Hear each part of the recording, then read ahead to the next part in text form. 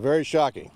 Hard to believe that something like that would be set up and done in this neighborhood, and especially on the golf course and private property. John Reimers lives next to hole number 3 on Kraft Farms' Cotton Creek course. It was there early Sunday afternoon when a threesome of golfers were teeing off during a tournament. The golfers tell police someone hiding in the woods blew an air horn during each of their backswings. Police say the golfers confronted a suspect, and after some words, a fight broke out.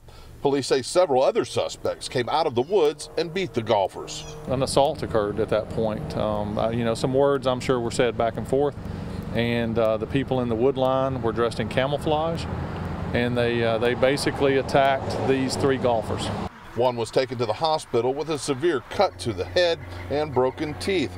According to a resident who lives on Robinette Lane, a dead-end street which backs up to the tee box, the suspect got into a car and left the scene, but not before he was able to get a picture of the getaway car. We believe that we are going to know who they were today.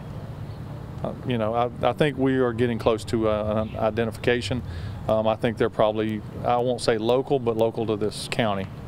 The general manager at Kraft Farms, Chad Leonard, says in his 25 years in the golf industry, he's never seen anything like this and assures customers this was an isolated incident. Kraft Farms is a safe place to play golf. This was completely isolated. These guys could have picked any golf course in the area. We were the unlucky ones. Police say they are looking for up to 6 suspects involved in that assault and 2 other people in the getaway car.